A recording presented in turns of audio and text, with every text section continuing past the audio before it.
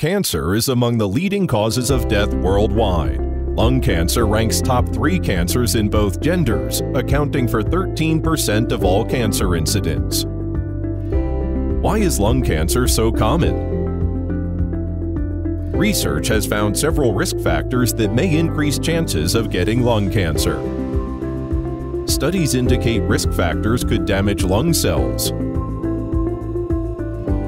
Carcinogens induce inflammation, resulting in pathogenic proliferation, oxidative damage, and gene promoter methylation, which contribute to cancer development. Lung cancer is morphologically classified into 4 main subtypes.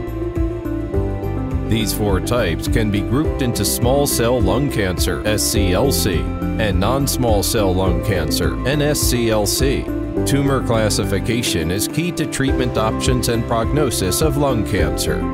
During the cancer progression, specific biomarkers may be seen in different subtypes.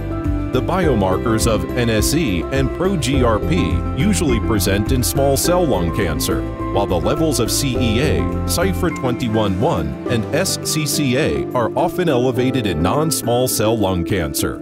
High levels of these tumor markers can be a sign of lung cancer.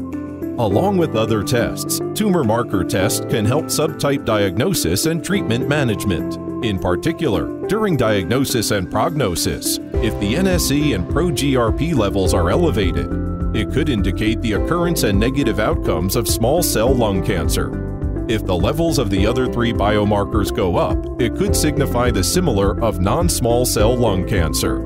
Lung cancer biomarkers can also be used in patient surveillance.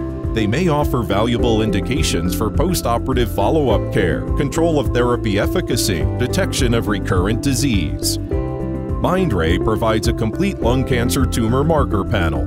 These biomarkers could play an important role in aiding diagnosis, predicting prognosis, and monitoring treatment of lung cancers.